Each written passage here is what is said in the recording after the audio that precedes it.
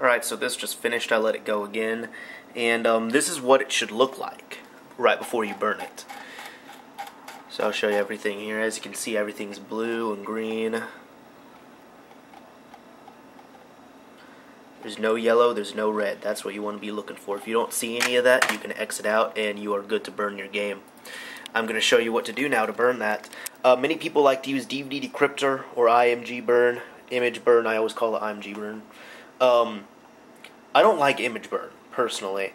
DVD Decryptor came first, and I've never had issues with DVD Decryptor, so I'd probably go for that more.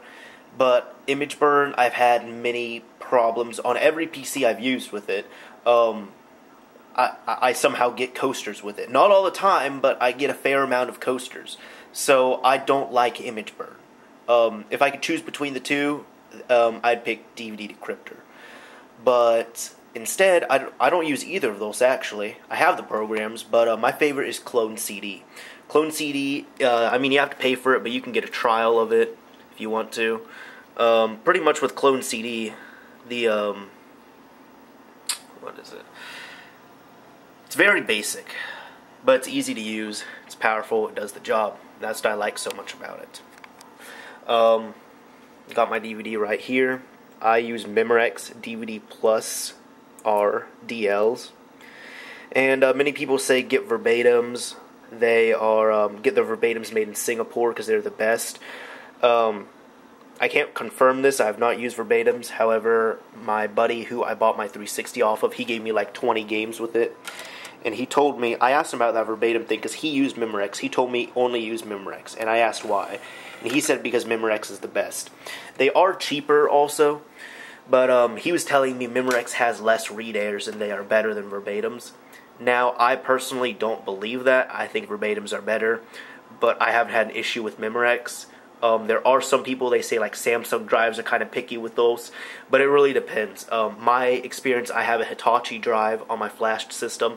I've never had any issues with Memorex, and the system's a few years old, and it's only been reading Memorex discs, and there's been no issues. So anyways, from here, you have to go, and you pick your .dvd file. I got it right there, Call of Juarez, The Cartel. That's what the layer break should be. 1913-760. That's how it is on every 360 game. So what you do that, and run it at 2.4x. Now there are some DVD drives, like this DVD drive was one of them, and this one also was one of them too. This one I did not flash though. Some DVD drives do not want to do 2.4x. So you have to go into the firmware and patch it if you want to do that. Because these two drives would only go down to 4x, but not 2.4. That's a completely different thing. I'm not even going to get into that. But unless there's enough demand. But this drive, I ended up patching the firmware on it, so I forced it for my Memorex discs to burn down to 2.4x. Because I don't want them to burn at 4. Anyways, you just go ahead, pick that. It's already on DV. There's only one function you can choose. Click OK, and let it go.